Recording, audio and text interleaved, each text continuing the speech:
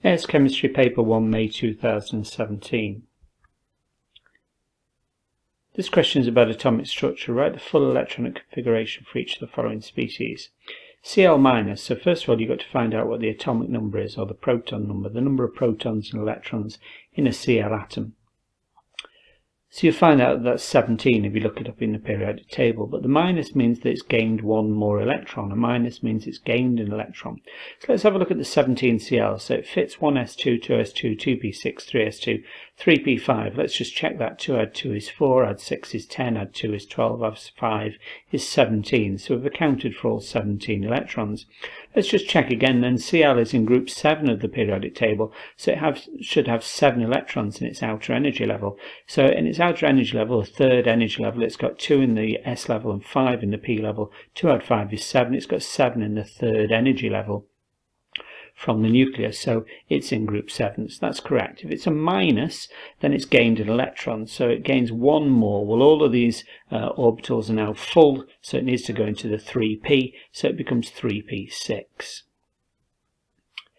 Fe2+, let's have a look at the atomic number of Fe, which is 26, so it's going to fit 1s2, 2s2, 2p6, 3s2, 3p6, 4s0, 3d6, or you could have the 3d6 before the 4s, but what you must understand is that if it loses 2 electrons, because it's become 2 plus 2 electrons, then they lose them from the 4s before they lose them from the 3d.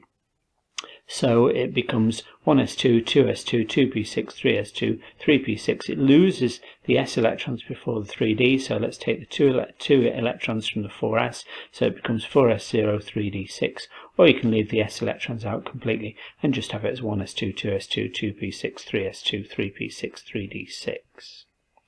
Write an equation including state symbols to represent the process that occurs when the third ionization energy of manganese is measured. Well, first of all, manganese is Mn, and whenever you're talking about ionization energy, you've got to be talking about gaseous atoms. So we need the G symbol, state symbol, Mng, to show it's a gaseous atom. Its first ionization energy is when 1 mole of gaseous atoms loses 1 mole of electrons to make 1 mole of gaseous ions. So 1 mole, 1 Mng goes to 1 Mn plus G plus an electron. I've lost 1 mole of electrons from 1 mole of gaseous manganese ions to make 1 mole of gaseous Mn plus ions. That's the first ionization energy. Second ionization energy is to do that again, but with 1 mole of Mn1 plus ions to make 1 mole of Mn2 plus ions plus 1 mole of electrons. And then the third ionization energy to do it again to remove the third electron. So 1 mole of Mn2 plus gaseous ions making 1 mole of Mn3 plus gaseous ions plus an electron. State which of the elements, magnesium and aluminium, has the lower first ionization energy. Explain your answer. Well, here I've got period 1, hydrogen and helium. Then I've got period 2, lithium, beryllium, boron, carbon, nitrogen, oxygen, fluorine, neon. Then I've got period 3, so I've got sodium, magnesium, aluminium, silicon, phosphorus, sulfur, chlorine and argon. Then I'm into period 4 with potassium and calcium. Now you'd expect them to go up across period 1, because as you go across a period you get more protons, so you get more nuclear attraction holding on to the electrons more tightly, and therefore a larger first ionization energy, and the atoms get smaller. And again you'd expect it to go up during period 2 as you get more and more and more protons across to neon, same amount of shielding, so more and more protons, more and more nuclear attraction for the electrons, and again across period 3 more and more protons as you go left to right across the period, same amount of shielding because same number of shells, and therefore you'd expect it to go up, and then so forth. However, there's a few anomalies. There seems to be a few anomalies. Let's have a look at period 3, because it's talking about magnesium and aluminium in period 3, but I could be talking about period 2. Let's have a look. It goes up to magnesium and then comes down to aluminium, and then it goes up to silicon, up to phosphorus, and slightly sort of down or across to sulfur. So why does it come down to aluminium? And it's because you've got 3s1, 3s2, and then you've got 3p1. So that's got, these have got s orbitals, 3s1 and 3s2, and that's got 3s2, 3p1. So when you're talking about the first ionization energy from here, you're removing an electron from a 3s orbital, whereas here you're removing it from a 3p orbital. Now, a 3p orbital is further from the nucleus, and if it's further from the nucleus, there's less nuclear attraction, it's more easily removed. Your answer is aluminium, because the outer electron's in a 3p orbital, which is further from the nucleus, and therefore has a lower first ionization energy, because further away from the nucleus it's got a lower nuclear attraction. The sample of nickel was analysed in a time-of-flight mass spectrometer. The sample was ionised with electron impact ionisation. That means that you fire electrons from something called an electron gun. You bombard it with high energy electrons and it removes electrons from the atom. So what actually happens is nickel atoms would have other electrons fired at them via an electron gun, high energy electrons bombarding these atoms, and it would remove an electron from the nickel, so it becomes Ni1+.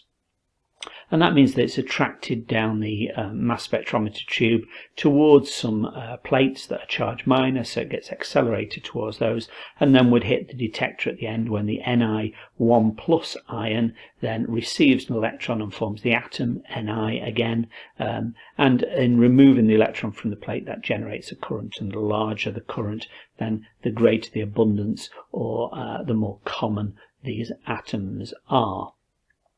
Mz means the mass of the atom divided by the charge. Well, let's assume that all the charges are 1+, so the mass divided by 1+ is just its mass. So we've got nickel atoms forming nickel ions, Ni1+ ions, and these are the masses, and these are the abundances, the amounts of each.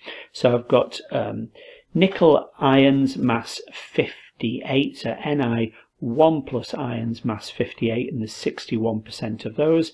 I've got Ni1+ ions mass 60 with 29.1% of those, and some Ni1+ ions mass 61, and there's only 9.9% of those. So let's imagine that there's 100% means, let's imagine we've got 100 of these ions. 61 of these ions out of the 100 have a mass of 58, 29.1 of the ions have a mass of 60, and 9.9 of the ions have a mass 61. So mass 58, we've got 61 of these. Mass 60, we've got 29.1 of those, and mass 61, we've got 9.9 of these out of 100%, or 100 of these ions. So imagine there's 100 particles, 58 of them have mass 61, so let's multiply those two together. So their combined mass is 61 multiplied by 58, 3538. I've got nickel ions mass 60, and I've got 29.1 of those, so 29.1 Ni+ ions have a mass of 60, so their combined mass is 29.1 multiplied by 61, 746, and I've got 9.9 Ni1+ ions mass 61, so multiply those two together, so their combined mass is 603.9. So if I add up the mass of all of these particles, the 3538 added to the 1746 added to the 603.9, I end up with 5887.9. That's the mass of all of these atoms. I've got 100 atoms, that's what I decided at the beginning, so if I divide by 100, so the total mass divided by the number of particles gives me the average mass of a particle, 58.9. I've put it to 1 decimal place because these values are to 1 decimal place. So when it says, it says give your answer to 1 decimal place anyway. So I've given it to 1 decimal place to concur with these ones, to make it similar to these ones here. I've got 1 decimal place. I've also, sorry, I need to backtrack here, give the symbol including the mass number of the ion which will reach the detector first in the sample. That's the lightest one, so the lightest one travels the fastest. They've all got the same kinetic energy, and having the same kinetic energy, the same amount of movement energy, kinetic energy, the lightest one goes the fastest. So that's 58 Ni1+. So it's got a mass of 58, it's Ni, it's nickel, it's 1+ because it's an ion, because it's been bombarded with high energy electrons from an electron gun so that it can be accelerated down the mass spectrometer tube, and also so that when it's 1+ and it hits the detector at the end and receives an electron back to form to turn the ion back into an atom, therefore it will generate a current which the larger the current will tell me the abundance, the larger the current, the larger the abundance, the amount that I have.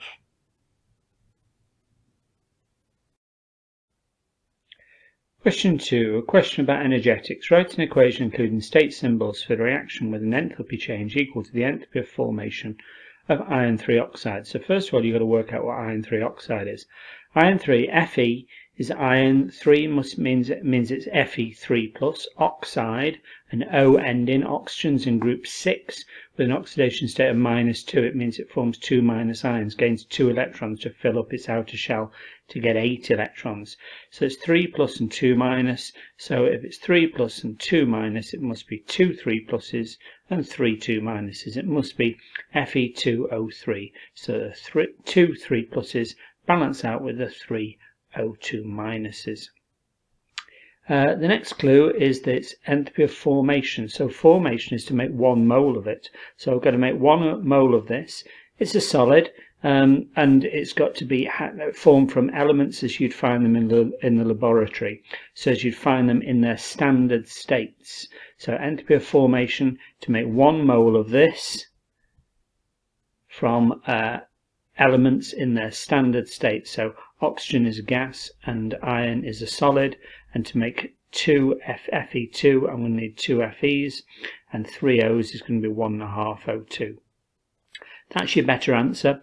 They will allow this one where you double it up, but that's your better answer because it makes 1 mole of Fe2O3, and that fits with the enthalpy of formation. Table 2 contains some standard enthalpy of formation data. Here's an equation. Use these data and the equation for the reaction of iron 3 oxide with carbon monoxide to calculate a value for the standard enthalpy of formation of carbon dioxide.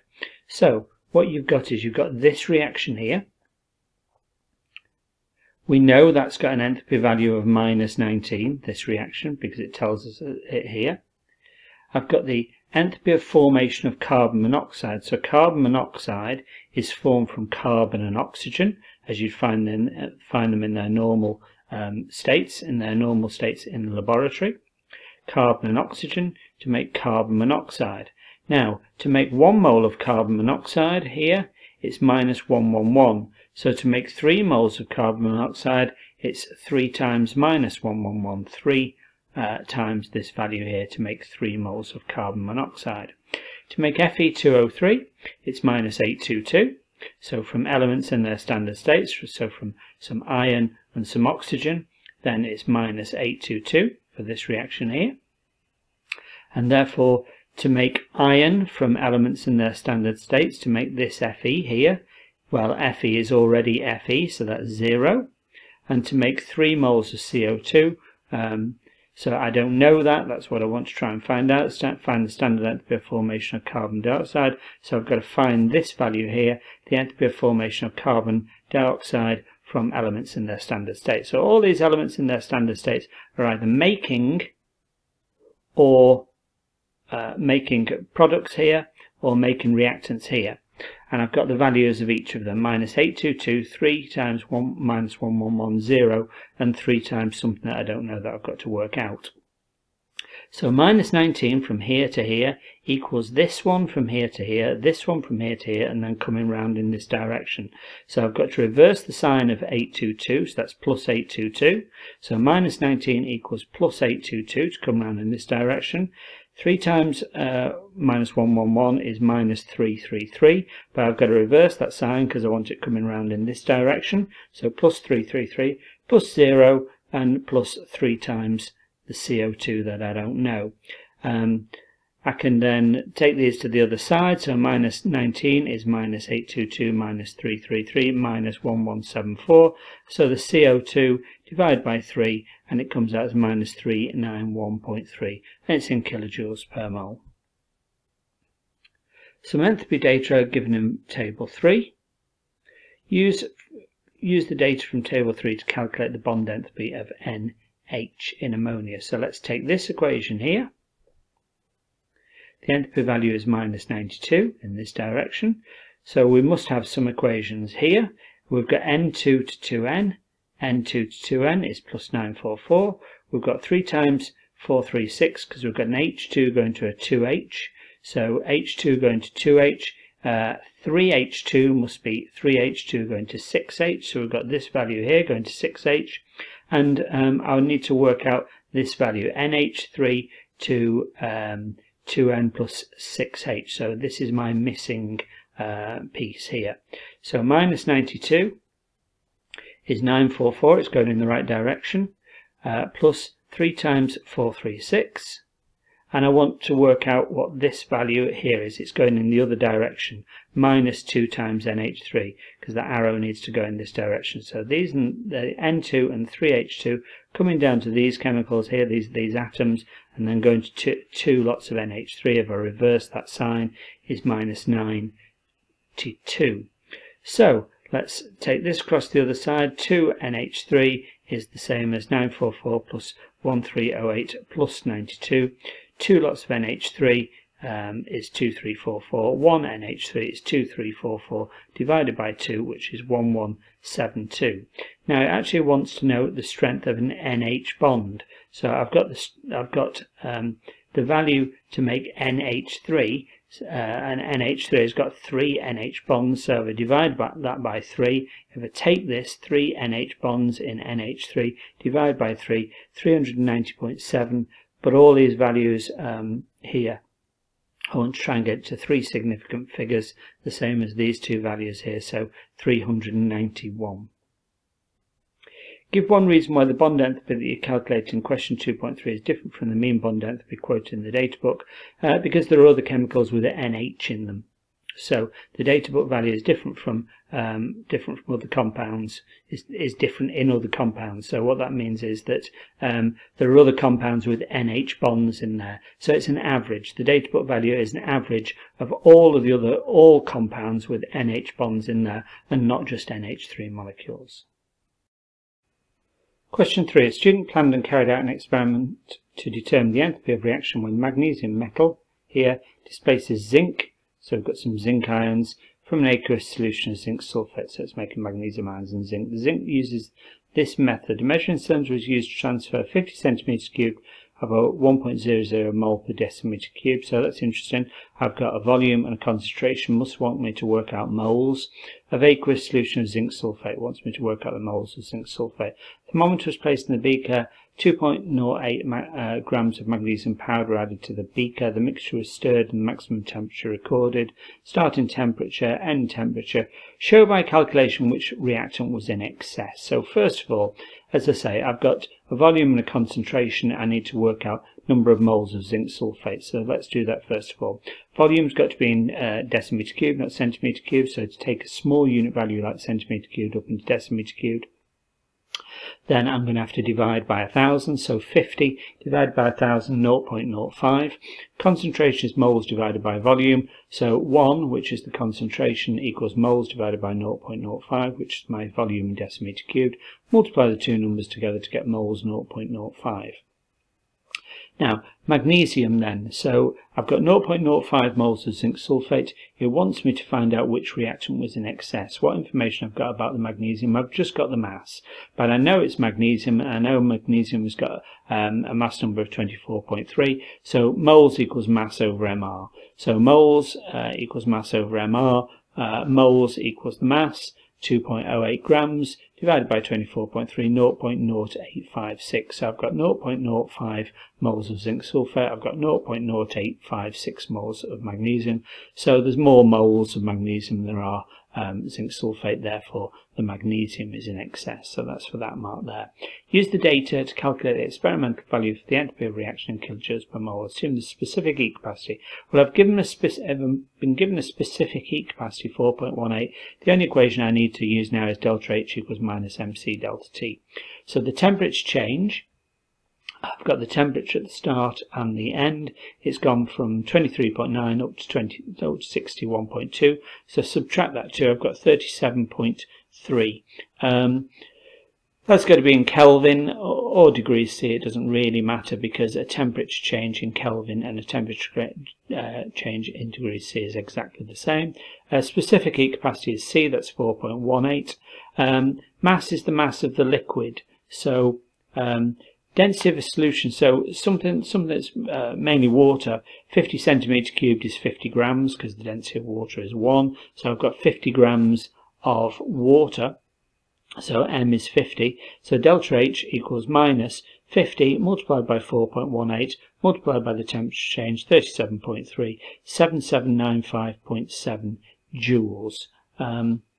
It wants it in kilojoules per mole, so joules up into a larger unit value of kilojoules, then I've got to divide by 1000, so if I divide that by 1000 it's 7.796 kilojoules. That matches what I'm asked for, it in kilojoules. So 0.05 moles of zinc sulfate produces 7.79 kilojoules. What I do is I divide both of these numbers by 0.05, so I take the 0.05, divide it by itself. That means 0.05 divided by 0.5 is scaled up to 1 mole now, reacts to produce 7.796 kilojoules divided by 0.05 is 156 kilojoules per mole. It's going to be exothermic, so it's minus because the temperature has gone up. So it's minus 156 kilojoules per mole. And I'll put it to 3 significant figures because all of the other values are to 3 significant figures.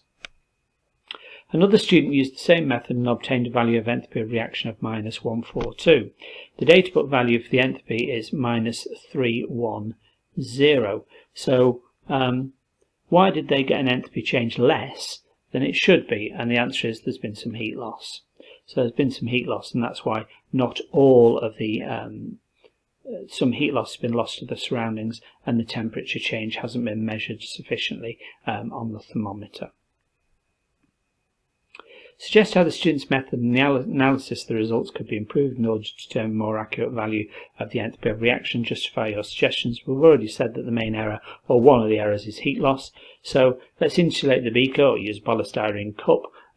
Use a lid, draw a graph of temperature against time and extrapolate the temperature back, and therefore you can find a temperature rise at a certain time, such as 4 minutes. Repeat the results and take an average. Question 4. When substances P and Q react together to form substance R, an equilibrium is established according to the equation. So P plus Q makes 2 moles of R. The equilibrium constant expression Kc is R squared divided by concentration of P divided by concentration of Q. So that's fairly standard from this equation, where you've got the concentration of the product raised to the number of moles, which is 2, divided by the concentration of P and divided by the concentration of Q from the left hand side as the reactants. 1 mole of P and 1 mole of Q were mixed in a container with volume 1 decimeter cubed. At equilibrium, X moles of P had reacted. The amount in moles of each P and Q at equilibrium is 1 minus X. Deduce in terms of X the amount in moles of R in the equilibrium mixture. Well, you always set it out as a table like this to start off with. So P plus Q makes 2R. So at the start, you've always got to lay it out like this. This simplifies things. So at the start, there's 1 mole of P and 1 mole of Q, and there's no R. There's no mention of R at the beginning. You won't have made any R right at the beginning because P and Q have not had a chance to react. It says at equilibrium, X moles of P had reacted. So if X moles of P have reacted, then it must mean that Q moles of P have reacted, because 1 mole of P reacts with 1 mole of Q. So X moles of P have reacted, X moles of Q have reacted, and when 1 mole of P reacts, then 2 moles of R have reacted. So if X moles of P have reacted, then 2x of R have been made, rather. So X moles of P used up, X moles of Q used up because 1 reacts with 1, and 1 mole of P makes 2 moles of R, so X moles of P have been used up to make 2 X moles of R. So what's left at equilibrium for this equilibrium expression? So at the start there was 1 mole, take away X that's been used up, 1 minus X, Q 1 minus X, and R as there's 2x at equilibrium, because there's nothing to start with and we've made 2x. So I can replace all of these values in here. So first of all, these are moles, by the way, and I've got to divide by volume, but the volume's 1. So these numbers of moles divided by 1, something divided by 1 is itself. So my Kc, which is 3.6, equals concentration of R squared, or the concentration of R is 2x squared, divided by the concentration of P, divided by the concentration of Q. So it's 1 minus x multiplied by 1 minus x, or 1 minus x squared. Now if I square root everything, square root the 3.6, square root the 2x squared, and square root the 1 minus x squared, so square root everything, square root of 3.6 is 1.9, square root of 2x squared is just 2x, square root of 1 minus x squared is just 1 minus x, multiply both sides by 1 minus x, so 1.9 multiplied by 1 minus x is 2x. Expand these brackets, 1.9 times 1 is 1.9, 1.9 times x is 1.9x, so it's 1.9 minus 1.9x equals 2x. Take the 1.9x across the other side, 1.9 equals 3.9x, x equals 1.9 divided by it, that should say 3.9, equals 0.49. 0.49, so if x equals 0.49, deduce R equals 2x, so R is 2 multiplied by 0.49 divided by this number of moles divided by the concentration. Moles divided by concentration is the volume rather. Moles divided by the volume. The volume is 1 decimeter cubed, so number of moles 2 times 0.49 divided by the volume gives the concentration of R, 0.98 mole per decimeter cubed. Question 5. This question is about intermolecular forces. They're the forces of attraction between different molecules. So it might be something like a van der Waals force, a weak force between the electrons in one molecule and the nucleus in the atoms of another molecule. It might be dipole-dipole attractions, where you've got polar bonds within a molecule, and the different delta plus and delta minuses in one molecule attract the delta plus and delta minuses in another molecule. Or it could be something like hydrogen bonding, which is a strong intermolecular bond, where you've got a hydrogen bonded to an oxygen, nitrogen or fluorine, and you've got very different electronegativities between the oxygen, nitrogen and fluorine and the H's. And so you get large delta plus and delta minuses, and therefore the intermolecular bonds, the bonds between the molecules, the attraction is very strong. Give the meaning of the term electronegativity. Well, it's the power of an atom to attract electrons along a bond towards itself. So the power to withdraw or attract a pair of electrons along itself, along the bond, along the covalent bond towards itself. Explain how permanent dipole-dipole forces arise in hydrogen chloride molecules. Well, first of all, you've got a polar bond set up. The reason you've got a polar bond set up with delta plus and delta minuses in the molecule is that the Cl is more electronegative than the H. So the Cl gets a small minus and the H gets a small plus. So it's the difference in electronegativity, with Cl being much more electronegative than the H, that makes this polar bond, with the Cl getting a small delta minus and the H getting a small delta plus. And the dipole-dipole forces, remember that's an intermolecular bond, a bond between one molecule and the next, is where the delta plus on the H of one molecule attracts the delta minus on the Cl of another molecule. So you've got a polar bond within the molecule, delta plus and delta minus, because the Cl withdraws electrons towards itself along the covalent bond and leaves the H plus and the Cl with a small delta minus.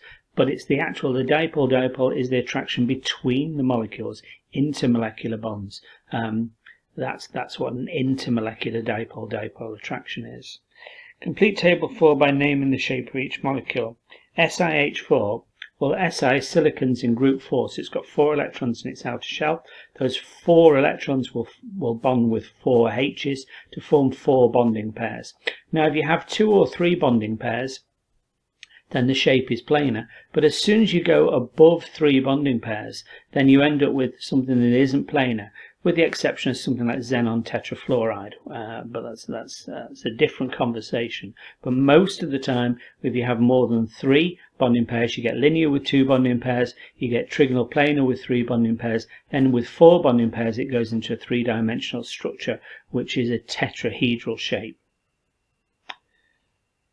pH3, well, what's P? P is phosphorus in group 5, 5 electrons in its outer shell. 3 in bonding pairs with the 3 H's leaves a lone pair, a pair of electrons alone. So you've got a lone pair of electrons and 3 bonding pairs. Again, 1 add 3 is 4, which is more than 3, so it's not going to be planar. So they would normally spread out into a tetrahedral shape. However, you don't see the lone pairs when you describe the shape. So you know there's a lone pair there, but there are 3 bonding pairs. 3 bonding pairs pushed into sort of together into the remaining part of the shape. So you don't see one of the pairs, which is the lone pair, and the other 3 then are in a trigonal pyramid shape. Incidentally, tetrahedral bond angle 109.5. Every time you replace a bonding pair with a lone pair, that 109.5 comes down by 2.5. So it comes down to 107 in the trigonal planar. BeCl2. Straightforward one this. Beryllium is in group 2, so 2 electrons in the outer shell, bonded to 2 Cls. 2 bonding pairs, therefore, it must be planar and it's linear with a bond angle of 180. CH3Cl, carbon's in group 4, it's bonded to 3 hydrogens and a chlorine, so it's got 4 bonding pairs. It's tetrahedral with a bond angle of 109.5. Tick if the molecule has got a permanent dipole. Well, permanent dipole is when it's not symmetrical. So if you get delta plus and delta minuses, but it's perfectly symmetrical in all directions, then they cancel each other out. So I'm looking for something that's not perfectly symmetrical. Well, tetrahedral is perfectly symmetrical, so it's not that. It's not SiH4. That's perfectly symmetrical, and all the bonding pairs are the same. So it's not this one. pH3 isn't symmetrical. You've got a lone pair of electrons and you've got 3 H's along sort of the bottom part of the shape in a trigonal pyramid shape. So that one will be. BeCl2 is perfectly linear with a Be in the middle and 2 Cls at 180. So that one won't have. So pH3 will have. And tetrahedral, even though it's tetrahedral, same as the first one, you've got a polar bond between the C and the Cl, so, and then you've got 3 other H's, so it's not perfectly symmetrical in terms of its polarity, so that one is as well. Question 6. Balance the equations for the 2 stages in the process of extracting copper from rock. So let's have a look here. How can I start with this? Oxygen appears in a lot of the reactants and a lot of the products. So oxygen is going to be balanced last. I can also see that O2 is on its own there. So once I've balanced all the other chemicals, I can balance O2 at the end by looking at how many oxygens I need here to balance up. So I'm going to leave the oxygen till the last. I'm going to start with something that hasn't got any oxygens in it, therefore. Maybe something like Cu2S, maybe something like CuFeS2. Something simple without oxygens in. I'm going to go for this one. I'm going to assume this is a 1. Let's assume this is a 1, therefore. And now I've got 1 S on this side, 2 Cus.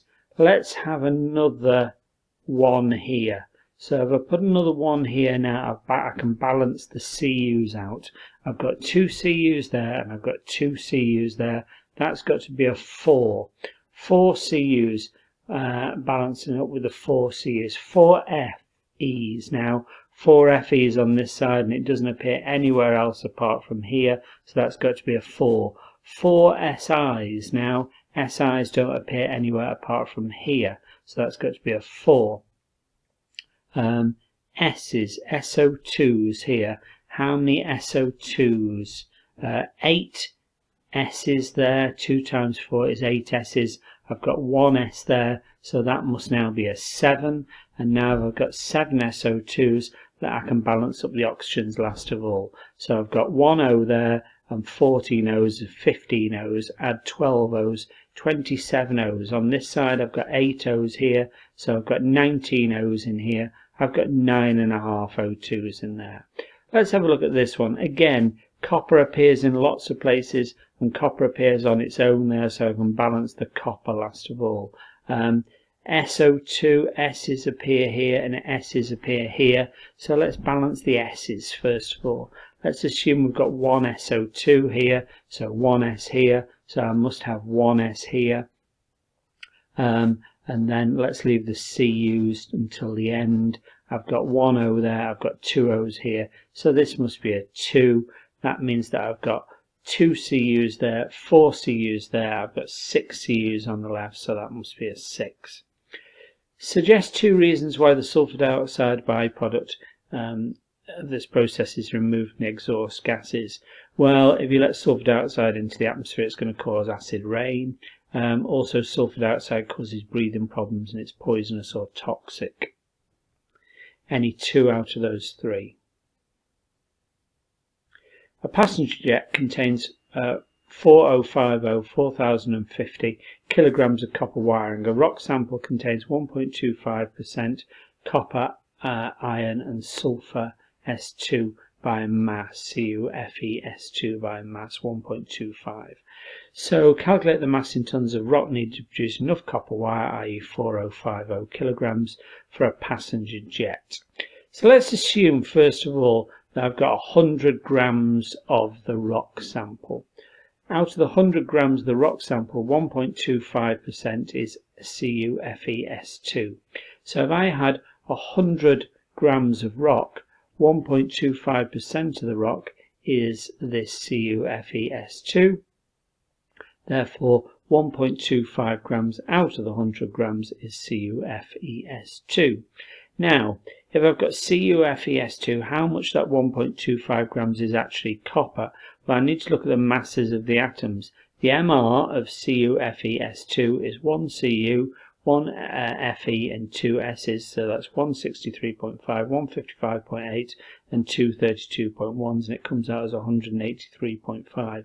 Of this amount, 63.5, which is the mass of a copper, a Cu in there, is copper. So if I work that out as a fraction, 63.5 divided by 183.5 is 0.346. That's the fraction of this CuFe S2 rock that is actually copper, around about a third.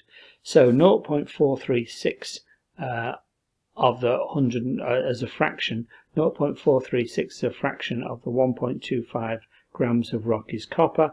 Multiply the two together, 0.4325 grams of, out of 100 grams of rock is copper. So out of every 100 grams of rock, I'll get 0.4325 grams of copper. I'm going to multiply it up by 10. So 100 grams of rock contains 0.4325 grams of copper. Multiply it all up by 10. 1,000 grams, which is a kilogram, of rock contains, times that by 10, 4.325 grams of copper.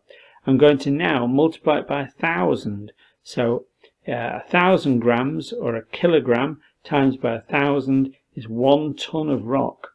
So multiply by 1,000, a kilogram, that turns into 1,000 kilograms multiplied by 1,000. In other words, a ton, it tells you there a ton is 1,000 kilograms. Multiply this by 1,000, 4.325 grams multiplied by 1,000 is 4.325 kilograms of copper. So 1 ton of rock contains 4.325 kilograms of copper. If I divide both sides, the 1 ton and the 4.325 kilograms by 4.325, 1 divided by 4.325 is 0.23 tons of copper, contains 1 kilogram of copper. Because 1 divided by 4.325 is 0.23, 4.325 divided by itself, 4.325 is 1. So 0.23 tons of the rock contains 1 kilogram of copper. I need 4,050 multiplied by 4,050, 0.23 tons multiplied by 4,050, 936 tons contains 4,050 grams of copper.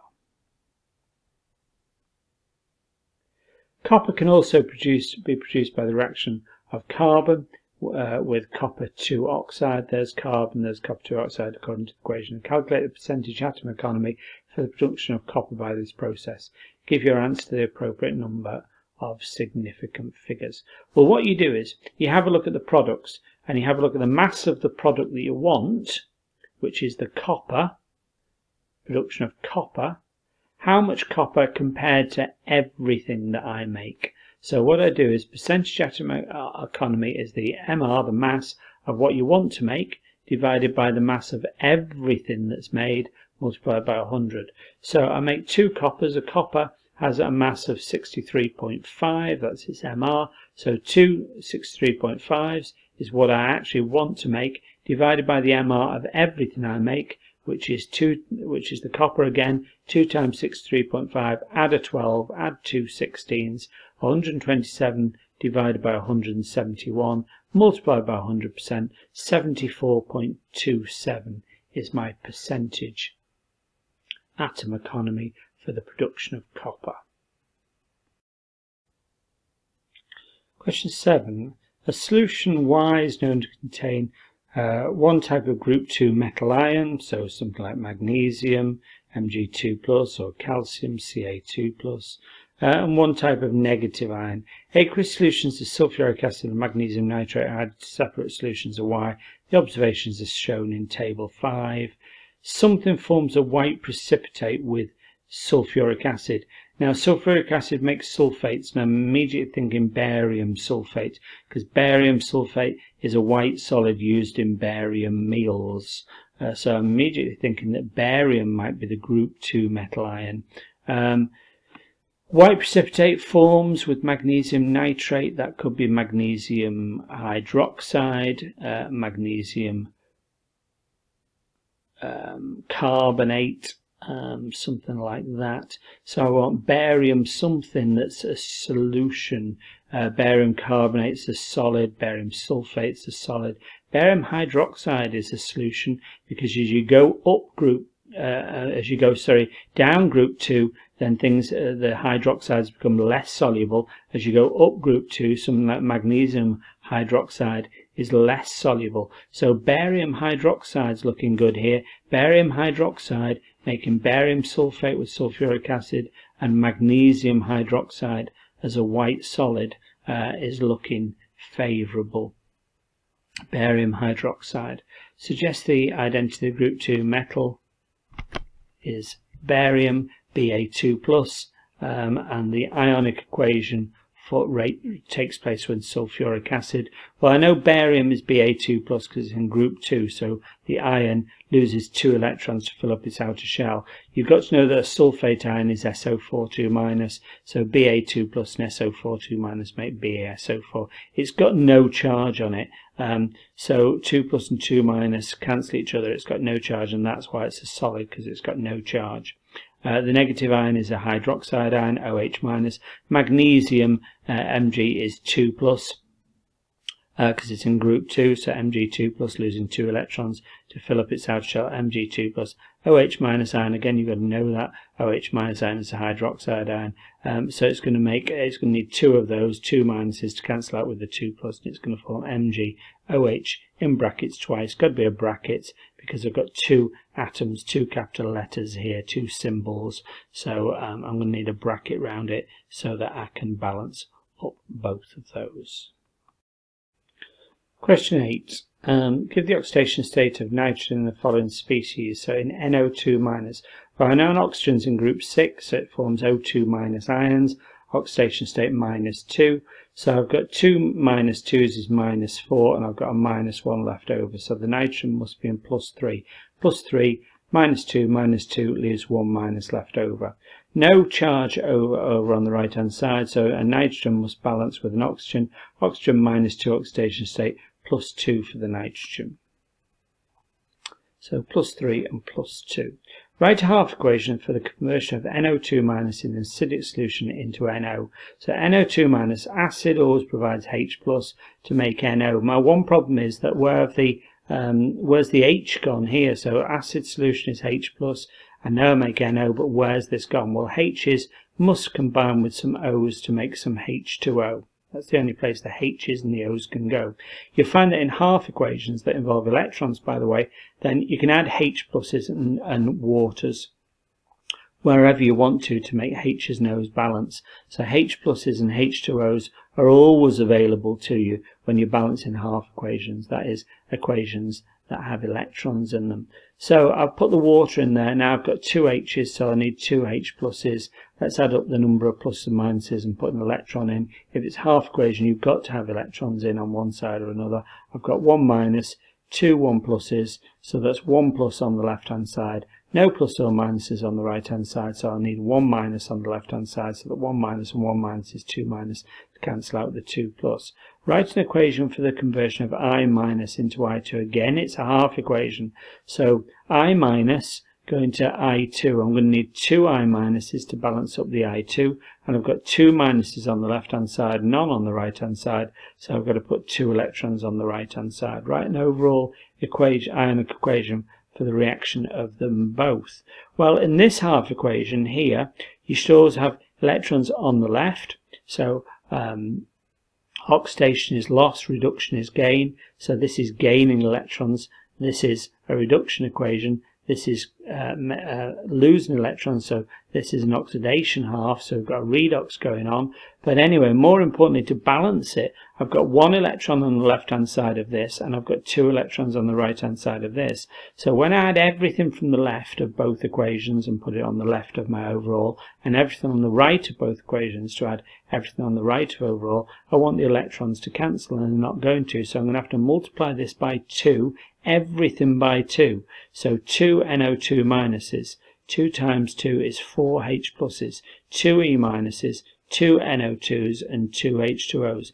Now I've got 2 electrons on the left hand side of this equation here, and I have 2 electrons on the right hand side already on this equation here. So when I add everything on the left, 2 NO2, 4 H plus 2 electrons plus 2 I minuses, and then everything on the right, 2 NO2s plus 2 H2Os plus I2 plus 2 E minuses. My electrons cancel out on each side. They have 2 NO2 minus 4 H plus 2 I minus 2 NO and 2 H2O plus I2. What is the role of NO2 minus in a reaction with I minus? So NO2 minus, we've said it's in oxidation state plus 3 to start off with, and it forms NO in the at the end of the equation. So I'm turning NO2 minus into NO, so it's going from oxidation state plus 3 down to plus 2. So if it's going down an oxidation state, it's reduced. So it must be, if it itself is reduced, something else must be oxidized. It's an oxidizing agent. It actually oxidizes I minus in a -1 oxidation state up to I2, which is 0 oxidation state. In this equation, then I've got 2ClO3 minus and 5NO2 minus and 2H plus, making Cl2, 5NO3 minus and H2O. A 25 centimeter cube sample of the sodium nitrite, which is this one here, NO2 minus, required 27.4 centimeters cubed of a 0.02 mole per decimeter cubed solution of potassium chlorate 5. This is potassium chlorate 5 with the Cl in oxidation state 5. Let's just check that. So I've got 3 2 minuses for my oxygens in group 6, gaining 2 electrons each, so they're 2 minuses. 3 minus 2 is a -6. Plus Cl must be in plus 5, because plus 5 minus 6 leaves 1 minus left over. So this has come from the potassium chlorate 5. For a complete reaction, calculate the concentration in grams per decimeter cubed of the sodium nitrite, that's this one here, the NO2 minus in the sample. Well, first of all, I've got a volume and I've got a concentration of the potassium chlorate 5, which is this ClO3 minus. If I've got a volume and a concentration, it must want me to work out moles. So volume is not going to be in centimeter cubed, it's got to be in decimeter cubed. So to get a small unit value up into a bigger unit value, then I've got to divide by 1000, 0.0274 decimeter cubed. Concentration is 0.02. Concentration is moles divided by volume, so 0.02 is moles divided by 0.0274. Multiply the two together, so the number of moles is 0.00548 moles of this potassium chlorate here. Calculate the concentration of sodium nitrite in the sample.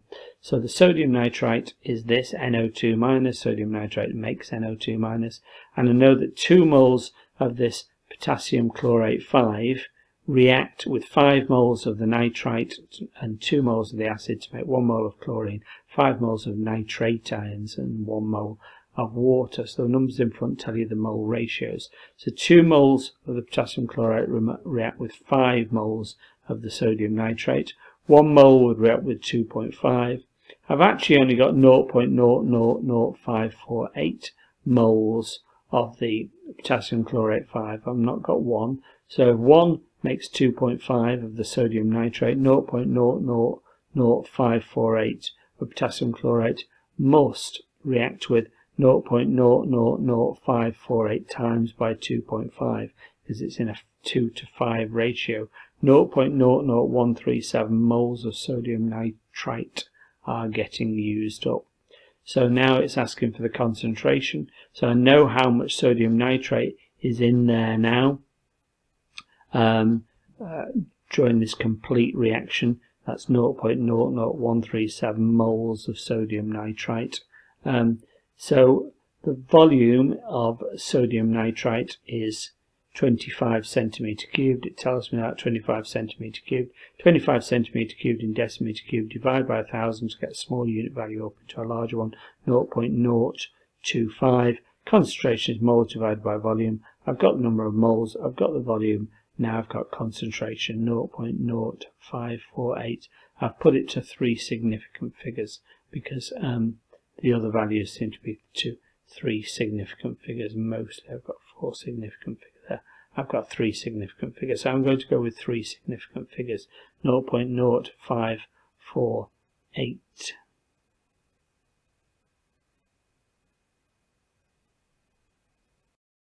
Question 9. Which is the correct crystal structure for the substance named? Iodine is molecular, it's I2, just 2 atoms joined together in a molecule. Simple molecular, that's correct. A is correct. Let's just check the rest. Now, diamond is macromolecular or giant covalent. So sodium chloride, no, that's ionic because Na is in group 1, Cl chloride is in group 7, so Na loses 1 electron, Na plus, and the chlorine atom, the Cl atom, gains it and becomes Cl minus and forms a giant ionic lattice.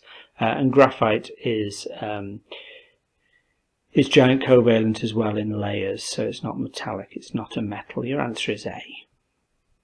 Which is the best technique to remove silver chloride that forms when aqueous solutions of silver nitrate and sodium chloride react? Silver chloride is a white solid, so you'd remove that from the solution by filtration C. Which statement about astatine? Now, astatine is in group 7, but it's right down the bottom of group 7. It's a large molecule with it, large atom rather, with its it does form astatine. It does form does have 2 astatine atoms joined together, like Cl2, like Br2, like I2, like F2. Large, greater electronegativity than bromine. The electronegativity is the power to withdraw or attract electrons along a covalent bond towards itself. Now, it's not going to do that as well as bromine because it's larger and therefore the electrons are further away from the nucleus. So A isn't correct. Astatine is a better oxidizing agent. So oxidizing agent means that it oxidizes something else. Something else is oxidized by it. That's what an oxidizing agent does. So itself is reduced. Oxidation is loss, reduction is gain. So it's basically saying that astatine is better at gaining electrons. Now, it's a larger atom with its outer electrons further away from the nucleus. So the nuclear attraction is less and it's not going to attract electrons onto its outer shell. Better than bromine. B is wrong. Astatine has a greater boiling point than bromine. It will have because it's got more electrons, so it's got an extra electron shell because it's lower down group 7. More electrons mean that it's going to have more van der Waals forces with adjacent astatine molecules. So C is right. Astatine has a greater first ionization energy than bromine. No, it's got a lower first ionization energy because the electrons are further away from the nucleus, so it has a less of a nuclear attraction. It's also got one extra shell, so more shielding. So your answer is C.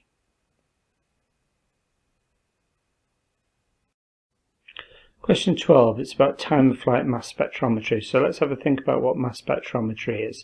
So you put a sample of gaseous ions into a tube, you bombard them with high-energy electrons from something called an electron gun. Those high-energy electrons bombard the atoms, the gaseous atoms, and knock an electron off the atoms. So then instead of the atom, you've got an ion, a 1+ ion. The 1+ ion then gets accelerated down the tube towards negatively charged plates with holes in them, and it goes through those holes and hits a detector at the end. The 1+ ions then hit the detector and accept an electron. So every time a 1+ ion hits the detector, it accepts an electron and turns back into an atom again. And that creates a current. So an electron being accepted off the plate by a 1+ ion generates a current. So the more 1+ ions hit the plate, the larger the current, and the more abundant, that means how many there are, the more abundant the 1+ ions are hitting the plate. More of them generates more current. So the current in the detector is proportional to the ion abundance, the number of ions. A is correct straight away. Sample particles can gain electrons to form positive ions. No, you lose electrons to form positive ions. Particles are detected in the order of their kinetic energies. No, another property of the particles is they've got the same kinetic energies. They've all got the same kinetic energies. They take longer to get down the plate. The longer they get to go down the plate, then the higher their mass is. Heavier particles tend to take longer to get down and hit the plate. Ions are accelerated by a magnetic field. No, they're accelerated by plates which are negatively charged and have holes in them called perforated plates. So your answer is A. Chlorine exists as two isotopes, 35Cl and 37Cl, in the ratio 3:1. It means for every 4 particles, 3 of them are 35Cl and 1 of them is 37Cl. Which statement about peaks in the mass spectrum Cl2 is correct? There's peaks at 70 and 74, 70, 72, 74, 70, 72, 74, 70 and 72. Well, there's going to be 3 kind of peaks. There's going to be, if it's got in Cl2, there's 2 Cls, so they could either be both 35, one could be 35 and one could be 37, or they could be both 37. That will give peaks of 70 if they're both 35, 2 35s are 70. If one is 35 and one is 37, that adds up to a mass of 72, and if they're both 37, 2 37s are 74. So it's automatically either B or C. And let's have a look now in terms of ratios. I'll do spoilers and we can walk through the maths. So, chance of a Cl atom being 35Cl is 3/4. In other words, out of 4 particles, 3 of them will be 35Cl. So 3 out of the 4 particles are 35Cl. Similarly, the chance of a Cl particle is 1 part out of 4, 1/4. The MR70Cl2 contains 2 Cls. The MR70 contains 2 Cl35s. The MR72 contains the 35 and the 37Cl, and the MR75 must contain 2 37s. So the chance of getting 1 35 is 3/4. The chance of getting 2 35s is 3/4 multiplied by 3/4. If you put that into a calculator, it comes out as 9/16. Or if you know your fractions, you multiply the top 2 numbers. 3 times 3 is 9. Bottom 2 numbers, 4 times 4 is 16. 9 divided by 16, 9/16. So the first ratio is 9. Well, they're both 9, so that hasn't helped me very much. The last one is 74 is 2 37Cl. So let's do that one. Quarter chance multiplied by a quarter chance. 1 times 1 is 1. 4 times 4 should say 16. So you've got a 1/16th chance. 1 out of 16. If you notice all the time it's out of 16. So I've got 9/16th chance, 6/16th chance, and 1/16th chance. So the 9 and the 6 and the 1 add up to 16. The 9 and the 3 and the 1 add up to 13. So we've got 13ths here, 9 13ths and 3 13ths and 1 13th. So I know the answer is B straight away. But let's work out where the 6 comes from, 6 16ths. This is a bit trickier because I've got a 35 and a 37, so the chance of 3/4 multiplied by 1/4. 3 times 1 is 3, 4 times 4 is 16, so that's the chance of there being a 35 and a 37 Cl in Cl2, but they could be the other way around. So instead of 35 37 Cl bonded, it could be 37 35 Cl bonded. So I've got to double that number, so that's 6 16ths. So the answer is 9 to 6 to 1. A 0.485 gram sample of anhydrous sodium sulfate is dissolved in water and the solution made up to 250 centimeter cubed in a volumetric flask. What's the concentration of sodium sulfate in the solution? So concentration is number of moles divided by volume. I don't know the number of moles, so I need to work out, turn grams into moles first of all. So let's work out what sodium sulfate is. How do I know what sodium sulfate is? Well, sodium Na is in group 1, so it forms a 1 plus ion. You need to remember that sulfate is SO4 2 minus. 1 plus and 2 minus isn't going to balance, so I'm going to need 2 1 pluses to balance out with the 2 minuses. I'm going to need 2 Na 1 pluses to balance out with the SO4 2 minus Na2 SO4. I can work out the MR now. Na's are 32s. The sulfur is 32.1, oxygens are 16, so I need 4 of them, 142.1. Moles is mass divided by MR. The mass is 4.85 grams divided by 142.1. I've got 0.034 moles of sodium sulfate. Now I can use concentration equals moles divided by volume. Now that I've got a number of moles, I've got a volume of 250 centimeter cubed, needs to be in decimeter cubed, low unit value like centimeter cubed up into a larger unit value. Now I've got to divide by 1000, so 250 divided by 1000 is 0.250. Concentration, as I've said, is number of moles, 0.034 divided by 0.250, which is the volume in decimeter cubed, 0.137, and that's why my answer is B. Question 15. Which of these contains the greatest number of atoms? Quite a tricky question, this. First of all, they're in, some of them are in milligrams and kilograms, so I'm going to have to get that into grams first of all, and then I'm going to work out number of moles, so I'm going to have to know the MR of each of these to work out the number of moles. Once I've got the number of moles, I could multiply each of them by Avogadro's number to work out the number of particles that I've got, and then if I look in each particle or molecule, I could look at the number of atoms and multiply that up. Okay, let's have a look first of all. 127 milligrams is divided by 1000. You have to get small unit value up into a large unit value. 1.27 is 0.127 grams. And I'm just going to go through the rest now and just work it out in grams first of all. 1.54 times 10 to the minus 4 kilograms.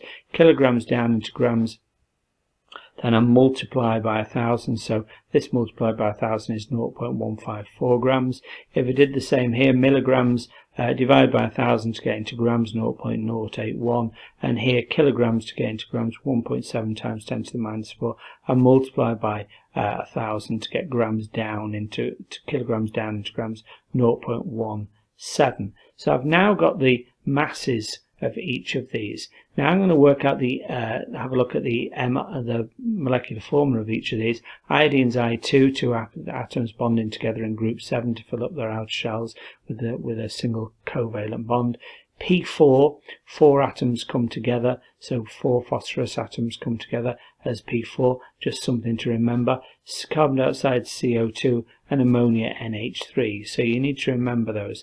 Let's work out the MRs of each of those and therefore the number of moles. So moles is mass divided by MR. I2, 2 126.9s, works out as 0.0005 moles of iodine. Number of moles of P4, I've got 100, number of moles is the mass divided by the MR. The MR of P4, 4P is 123, 0.00125. CO2 is 12 added 2/16 for the carbon and the 2 oxygens. Mass is 0.081 divided by 44, 0.0018. And the ammonia is a 14, add 3 ones for the hydrogens, 0.017 for the mass, divided by the MR of 17, 0.01. Now then, I've got the number of moles. I could multiply each of these by Avogadro's number to get the exact number of particles, but if I'm just working out the greatest number of atoms, I'm just doing the same thing through. So I'm not going to multiply by Avogadro's number each time, because you'd just be doing the same. So if I'm making a comparison of the greatest number, I'm just wasting my time here. So I'm not going to bother, but I am going to multiply by the number of atoms in each of the molecules, because it's asked for number of atoms rather than number of particles. So there's 2 i's in I2, so multiply by 2, 0.001. P4, there are 4 in P4, so multiply by 4, 0.005. Multiply by 3, because there's a carbon and 2 oxygens, 0.015. And ammonia, there's 1 N and 3 H's, 4 atoms in NH3, multiply by 4, 0.02. So the largest value, therefore, is D at 0.02 of all of the answers. 25 centimetre cube samples of sodium hydroxide were taken by pipette from a beaker. These were then titrated with aqueous solution of ethanoic acid. The concentration of the ethanoic acid calculated from the experimental results was found to be lower than the actual value. How could this explain the difference?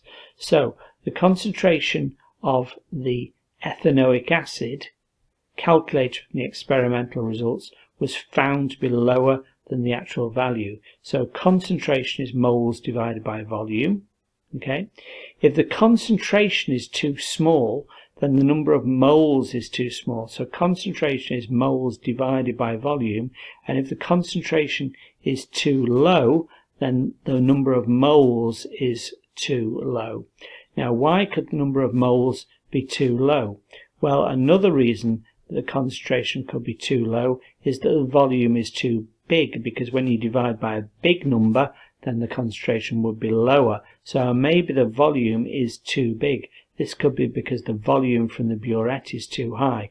So there's 2 reasons why the concentration of ethanoic acid might be too low. Maybe there's not enough moles, or maybe the volume from the burette is too high, because if you divide by a large number, then the concentration would be smaller. So maybe the volume is too high. So here, rinsing the burette with distilled water before filling up with ethanoic acid. The water in the burette is mixed with the ethanoic acid, making it less concentrated than expected. So more would be needed to add it from the burette. So its volume would be larger. So the answer is B, because you're diluting the ethanoic acid in the burette. It's less concentrated, so you're going to need more than you expected. Your answer is B. Question 17. I've got a 20 centimetre cube sample of 0.4 mole per decimetre cube concentration aqueous solution of a metal bromide. It says it's M is the metal and the Br with N number of Brs. It's not telling me the number of Brs in the formula. Reacts with 160 centimetre cube 0.1 mole decimetre cube of silver nitrate. So immediately, if I've been given volumes and concentrations, I need to work out numbers of moles. So let's work out numbers of moles. So concentration is moles divided by volume. 20 centimetre cube, need to get into decimetre cube by dividing by 1,000. So a small unit value up into a larger unit value, I divide by 1,000. 20 divided by 1,000 is 0.02. So concentration 0.4 is moles divided by 0.02. Multiply the 2 numbers together. 0.008 moles of this metal bromide. Silver nitrate. Now silver nitrate is 160 centimetres cube, so divide by 1,000 to get into decimetre cube, 0.16. 0.1 is its concentration. Concentration is moles divided by volume in decimetre cube. 0.1 is moles divided by 0.16. So moles of the two numbers multiplied together, 0.1 multiplied by 0.16 is 0.016. Now if you actually look, the number of moles of silver nitrate needed is double, double that of the metal bromide, that is 0.008 times 2 is 0.016. Now silver from silver nitrate reacts with Br minus from the metal bromide in a ratio of 1 to 1. Ag1 plus and Br1 minus makes AgBr. So this is the silver nitrate and this is the bromide. So they would react 1 to 1. So why do I need twice as much silver nitrate as I do from the metal bromide? And the answer is I need twice as much silver nitrate as I do metal bromide, is because there's two bromides in the metal bromide. So one of these, one metal bromide, MrBr2, when it reacts is making 2 moles of Br2, and that's why I need twice as much AgBr, because I'm getting twice as much Br minus made from 1 mole of MbR2. Which species has one or more bond angle of 90 degrees? CH4, carbon's in group 4, so it's got 4 electrons in its outer shell, bonds 4 hydrogens, so it's got 4 bonding pairs, no lone pairs. 4 bonding pairs, so any 2 bonding pairs is linear, bond angle 180. 3 bonding pairs is trigonal planar, bond angle 120. Once you get to 4, then it stops being planar anymore, and that's in a tetrahedral shape of a bond angle 109.5. NH4 plus, so nitrogen's in group 5. If it's plus, it's lost an electron, so it's only got 4 electrons in its outer shell. Bonds 4 hydrogens, 4 electrons in its outer shell, bonds 4 hydrogens, it's got 4 bonding pairs. Again, that's going to be tetrahedral shape, bond angle 109.5. Let's have a look at this one then. Let's go to D. Al is in group 3. If it's got a minus, then it's got 3 electrons in the outer shell, and a minus means it's got 4 electrons in the outer shell. Bonds the 4 minus is 4 Cl's, so it's got 4 bonding pairs, no lone pairs. That's tetrahedral, bond angle 109.5 as well. So the answer must be C. Let's check. Cl has got 7 electrons in its outer shell.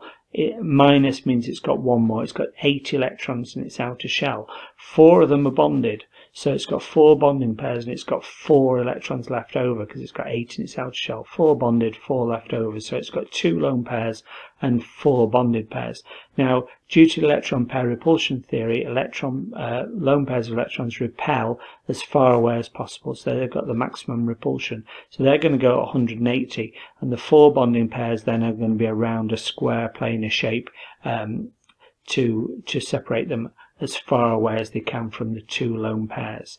So if they're in a square planar shape, they're going to have a bond angle of 90. So your answer is C.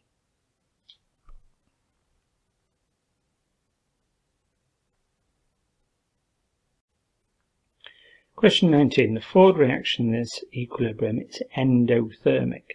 So that means when it goes left to right, it goes in this direction, left to right. It's endothermic, so it takes in heat. So COCl2 turned into CO, and Cl2 takes in heat in that direction. In the other direction, it must be exothermic and give out heat. Let's read through the statements and work out which one's correct. If the total pressure is increased at a constant temperature, the proportion of COCl2 in the equilibrium mixture will increase.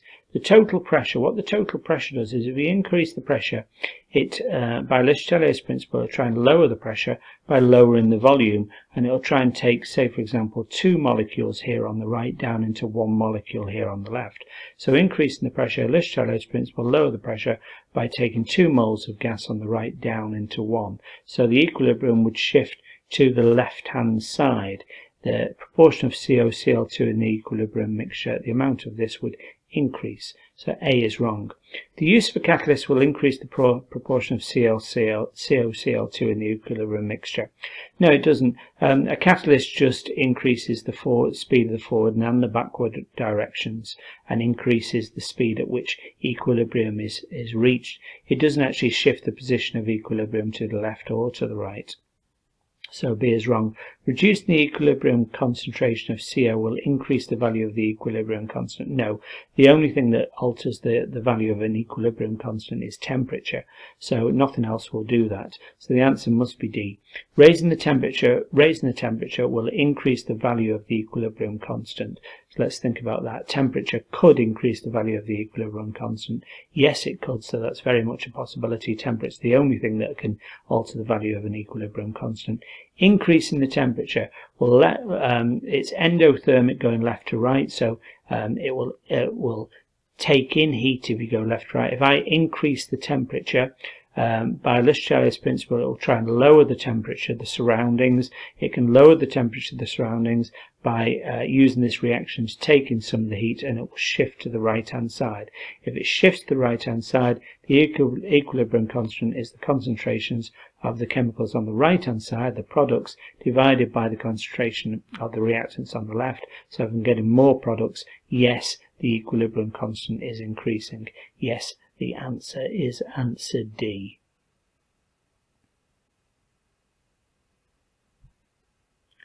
Which of these is not a redox reaction? So redox reaction means that something's reduced and something's oxidized. So let's find something in here where there's no reduction or oxidation, because something must be oxidized and something must be reduced. Let's have a look at the copper here. Oxygen's in -2 oxidation state, no charge left over, so -2. What number multiplied by 2 will cancel out a -2? That's a +1. So the copper's in +1, because +1 and another +1 is +2 to balance out the -2 of the oxygen in -2 oxidation state. It's in -2 oxidation state because it's in group 6 and gains 2 electrons and becomes 2- iron. Copper here, sulfur's in group 6 +6, and oxygen, as we've said, is -2. 4 -2s are -8. +6 -8 leaves -2 from the S and the 4 O's, -2 from the sulfate. You might know that sulfate ion is SO4 2- anyway. 2- from the SO4, so the copper must be in +2, so it's gone from +1 up to +2. It's been oxidized. There's oxidation going on there, and there must be probably some reduction as well.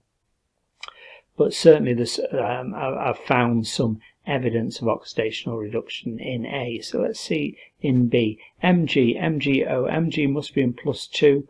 O is 2-, so that must be +2. Cl is in group 7, gains 1 electron, -1 oxidation state, 2 Cl's, 2 -1s, Mg is in +2. Mg has stayed at +2 throughout, so that's evidence of no reduction or oxidation taking place. Your answer is B. Let's just check this out then. So something else here. So we've got SnCl2. Cl is in -1 oxidation state, no charge overall, so Sn is in +2. 4 1- for the Cl's in -1 oxidation state. The Sn is in +4. It's gone from +2 up to +4. It's been oxidized. MnO2, O's in -2 oxidation states, that's -4. The Mn is in +4 here. Cl -2 for the 2 1- on the Cl, -2 +2. The Mn's in +2 to cancel out the -1 and the -1 on the Cl's. So it's gone from +4 down to +2. That's been reduced. So your answer is B.